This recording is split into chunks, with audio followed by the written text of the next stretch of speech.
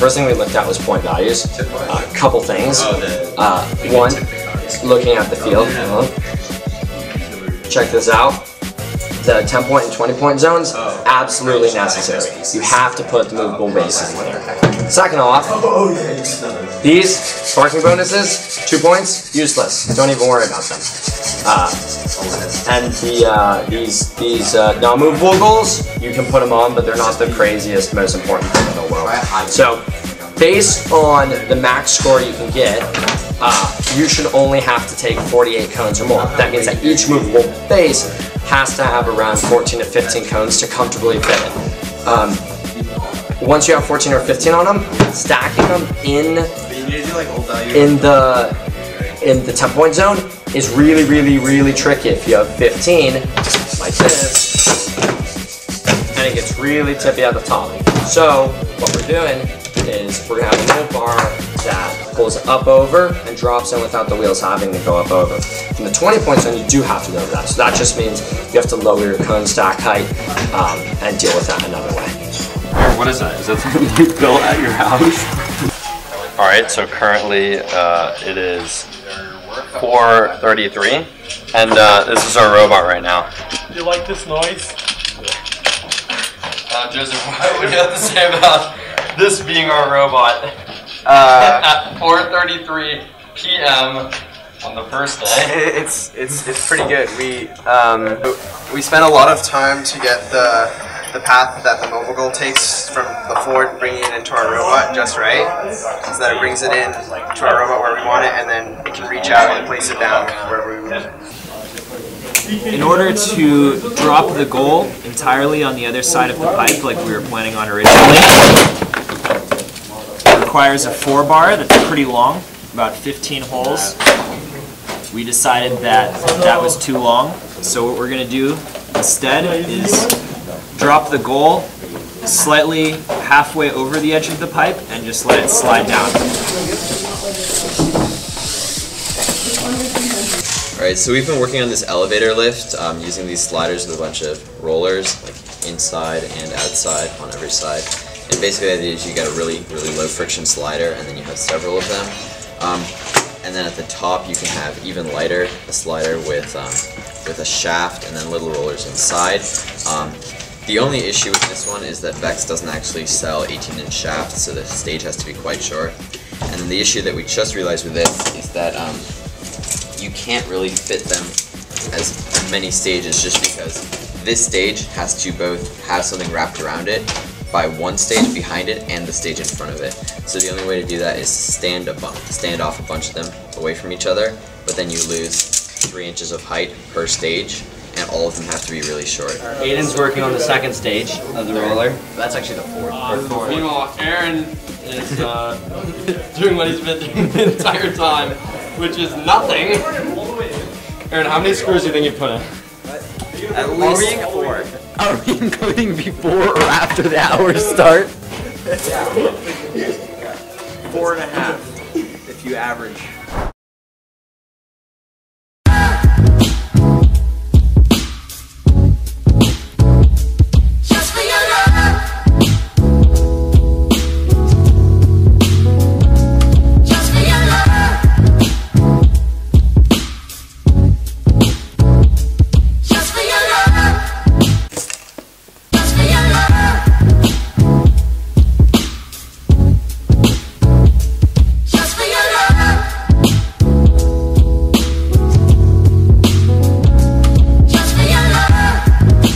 So the first lift we looked at was the elevator lift. This was our go-to lift. So we decided to, in order to get the cones over from the intake over to the movable base, we'd either have to tilt the movable base, tilt the lift, or slide the base underneath the lift. So we've got an elevator lift here with 3 stages, and if you put a chain bar at the top stage, you can intake on the ground. When you raise the lift, you get extra height from the chain bar. The downside to using it is that we have to put a motor on the elevator lift, and we really want to avoid putting weight up that high. The second lift we looked at was a reverse double 4-bar. This is kind of the most popular lift right now.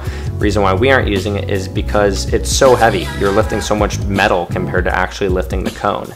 The cone's super lightweight, and the reversible forebar is just super, super, super heavy.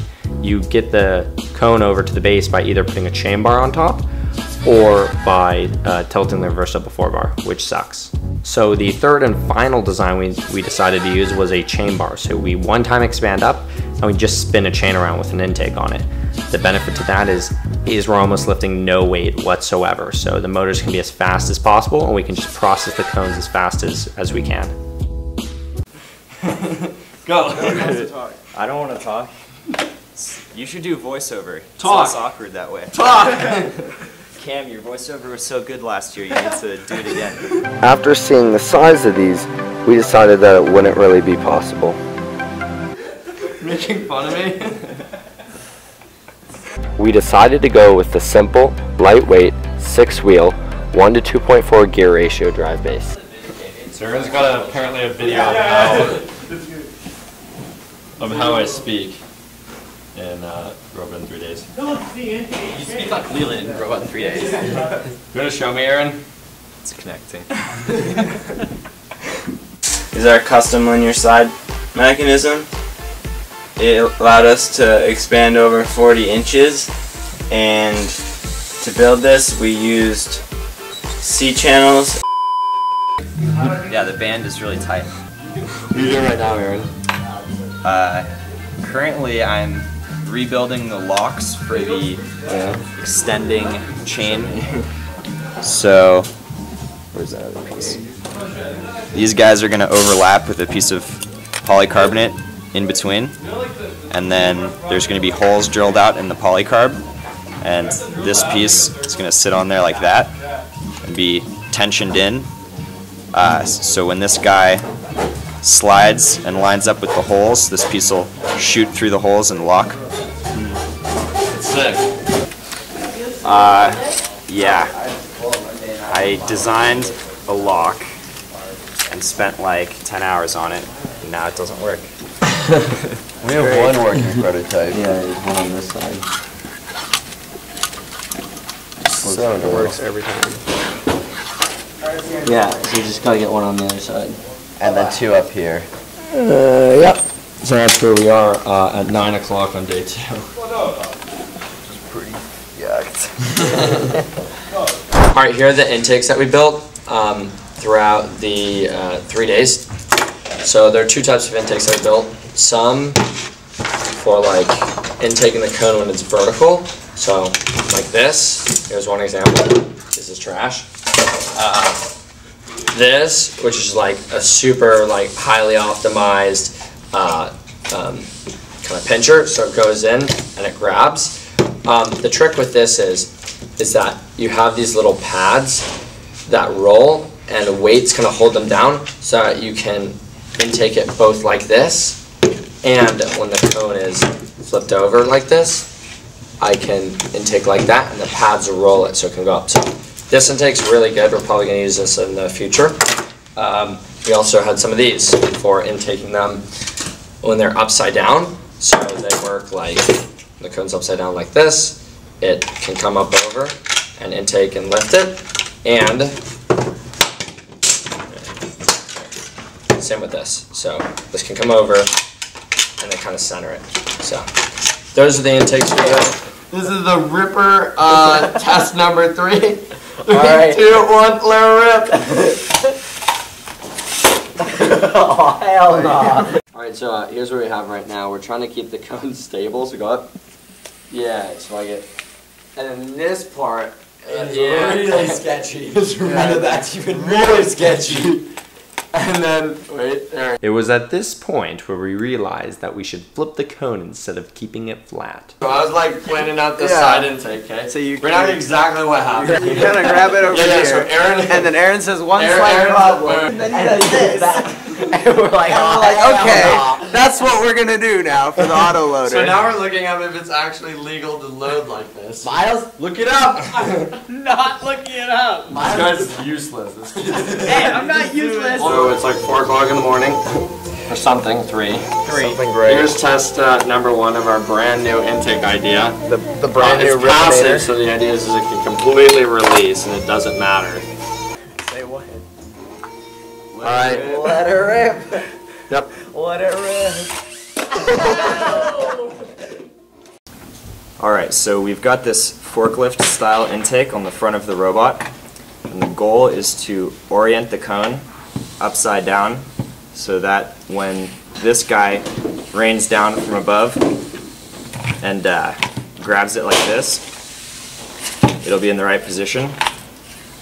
So you can either get the cone from this direction or from this direction, and goes in between those two prongs, lifts up, and the cone falls into position. Same thing for this orientation.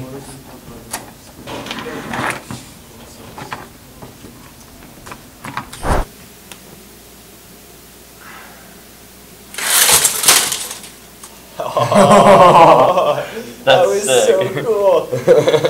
That is the sickest deploy I've ever seen. Yeah. Oh shit. Oh man. That is so badass. So it's what, like 5? It's 6:08 a.m. on the last day. We have like 2.5, 3 more hours before it's over. That was our very first deploy. We just got everything done. It's pretty ridiculous. I think it's just Aaron and me now. Yeah. The rest of the gang The left. dynamic duo. The rest of the gang left us with the robot. It's pretty much in its finished form here.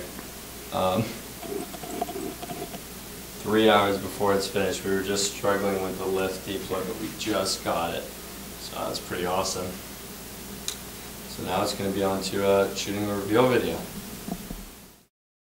So I've decided to do a little write-up on some of our decisions, if you're wondering. I've described everything a little bit more in detail, so you can find the link to that in the description. And as well, humongous thanks to George and Joseph at Rolling Robots. We could have not done this without them.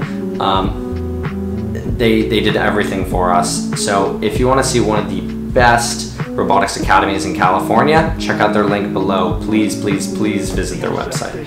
Thanks.